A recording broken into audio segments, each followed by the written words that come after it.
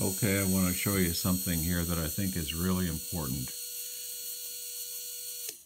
This is kind of a new discovery for me on connecting the Lego parts.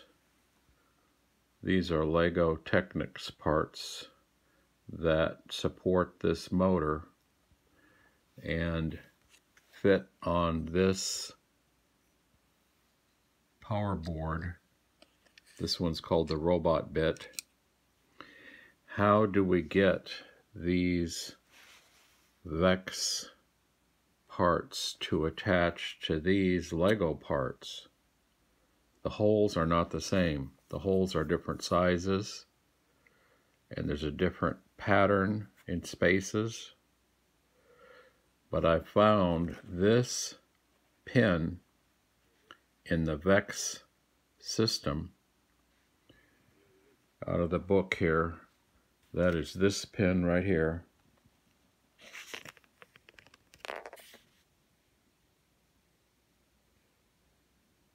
It says there are 14 of them in this kit, or that will be used, I guess, in this kit. And what we can do, because of the length of this part and the fact that this middle rib does not go through all the way through this hole, we now can use this pin to connect this bar to this plate. And then we can use a piece like this out of the VEX kit to secure this pin.